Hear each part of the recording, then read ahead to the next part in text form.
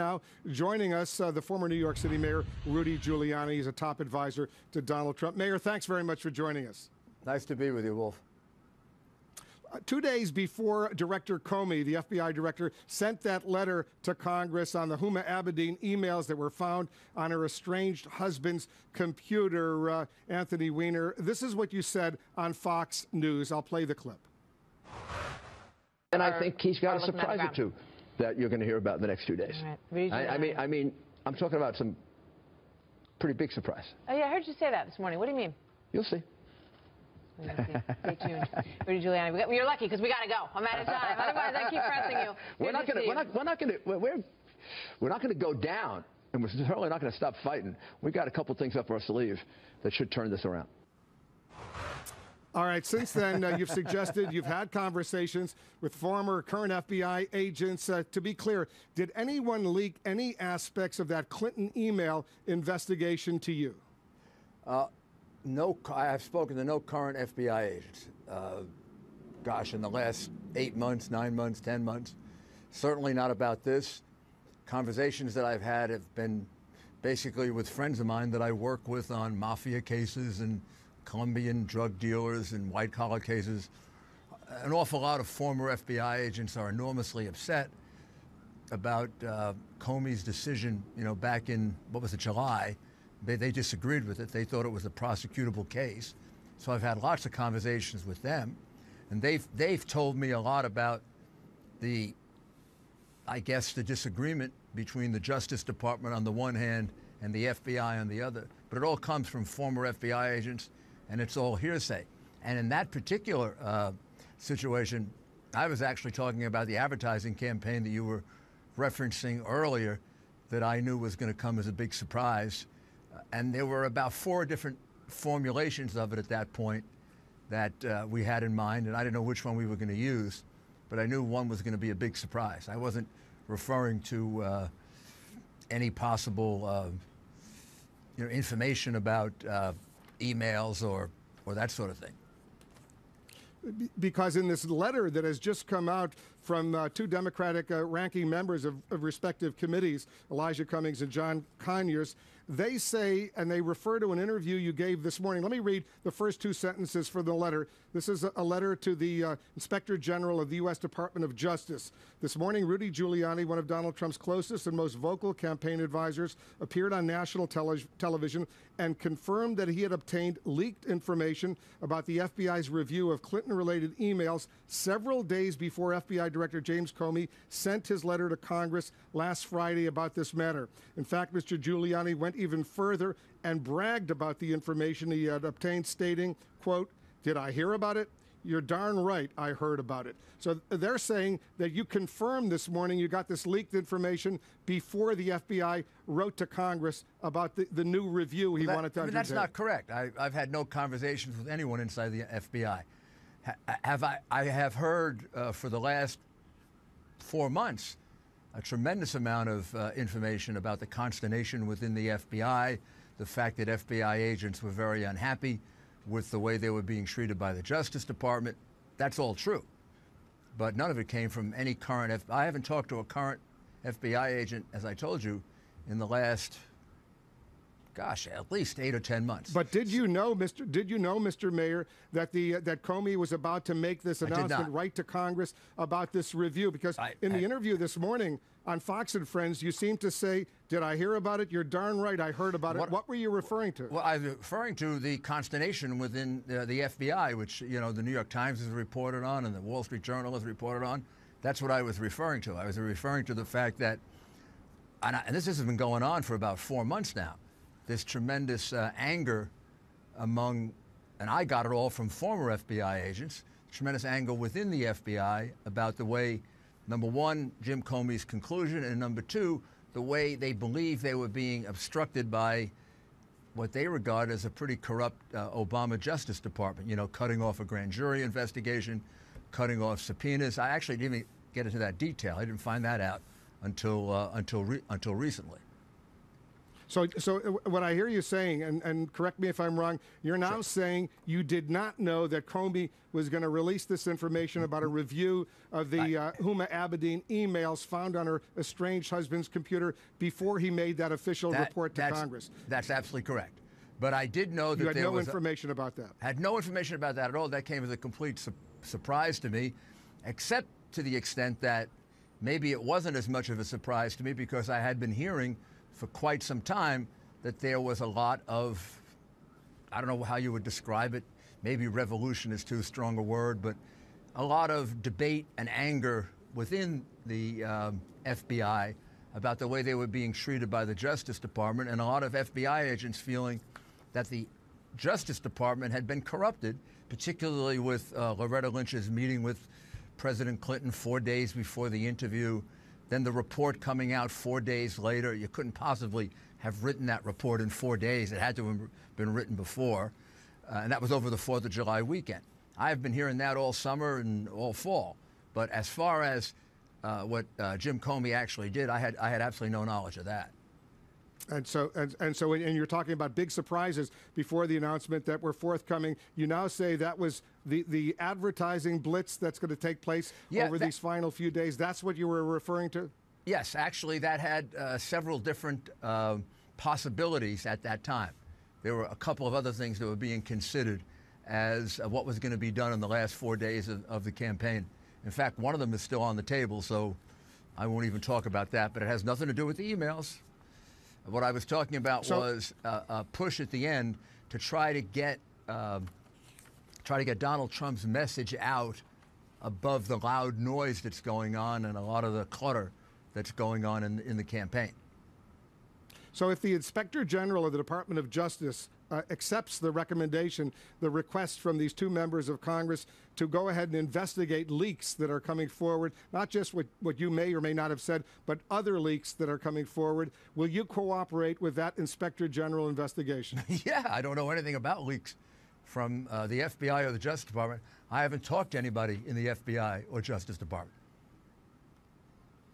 Are you upset about leaks coming from the FBI? You're a former U.S. attorney. I will not, like the people around Hillary Clinton, take the Fifth Amendment or ask for immunity, or I have no worry about being incriminated like the people around Hillary Clinton. She seems to be surrounded by, gosh almighty, looks like about 8 or 10 people who have either gotten immunity or taken the Fifth Amendment. And I mean, it's actually disgraceful that you would be surrounded by so many people doing that. In my case, it's real simple. I've talked to no FBI agent. I've talked to no Justice Department official. I have no idea about who's leaking information. What I do know from former FBI agents is that we have a very angry FBI because they feel that the Justice Department of Barack Obama has been corrupted by the way in which Loretta Lynch handled this case. She recused herself from this case, remember, and now she's reinserted herself into it.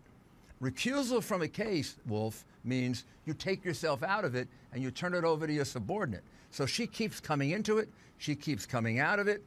The FBI tried to get, and this I get from public sources, the FBI tried to get a grand jury impaneled, and they were stopped by the Justice Department. And I have my own view of these allegations going back 6 or 7 months. I think it is clear that Hillary Clinton committed a multitude of federal crimes that are fairly Very quickly, I want to move. Let me finish my sentence. Other stuff, Mayor. I know you don't want to hear this, but that are fairly easily prosecutable. Much easier than cases that I've prosecuted over the years. What do you mean by public sources? Many newspapers. There was an article. There was an article. Several articles.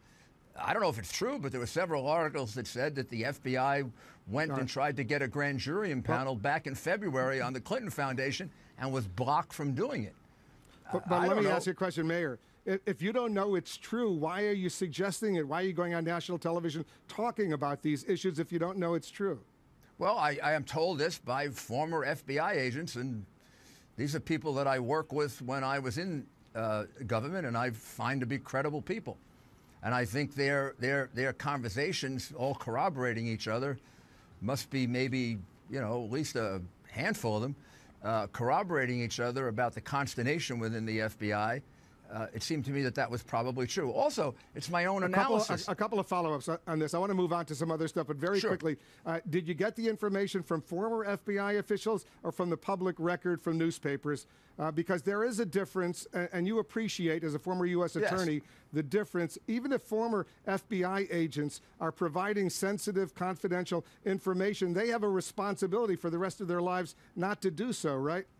No, not really. And the information they were providing. When they leave office, don't they sign documents saying they won't release secret information, if you will? They didn't give me any secret information. They just told me there was a big revolt going on. But they're giving you confidential information from inside an investigation. They're telling me that there was a lot of consternation and a lot of anger about the conclusion that Jim Comey reached, which I could understand because I had that same consternation and a disappointment in the conclusion that they reached. They didn't give me any facts. I had no facts, no information, no particular information other than that there was a big dispute going on. And then there were an awful lot of newspaper articles about, like I told you, going to the Eastern District of New York to get a grand jury and being told they couldn't have a grand jury.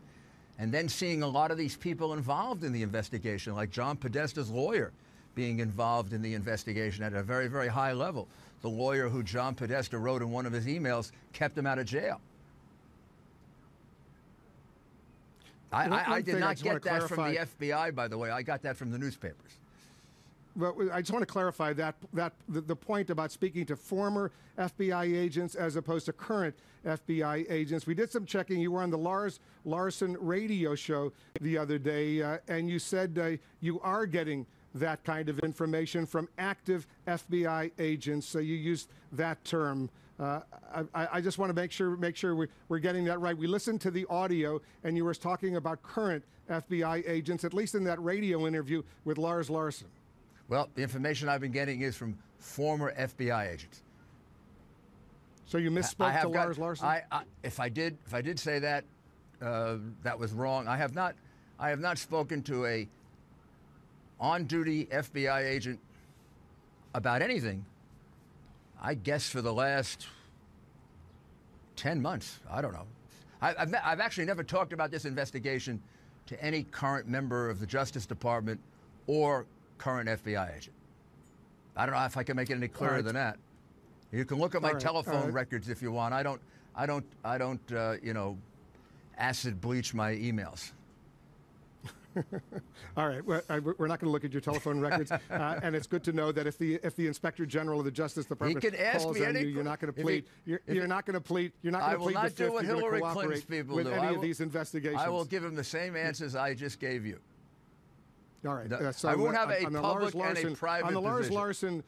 On the Lars Larson radio interview, you misspoke. Is that right? If I did say that, I did. I have not spoken to any active FBI agent. All the information I have comes from newspapers, books, and some former FBI agents. All right, let's talk about Governor Chris Christie. As you know, two of his top staffers were convicted today on all charges in connection with what's called that Bridgegate lane closure, that scandal. This is what Donald Trump had to say about Chris Christie on this issue last December. The George Washington Bridge. He knew about it. Hey, how do you have breakfast with people every day of your lives? They're closing up the largest bridge in the world, the biggest in the United States, traffic flowing during rush hour. People couldn't get across for 6-7 hours. Ambulances, fire trucks. They're with them all the time, the people that did it.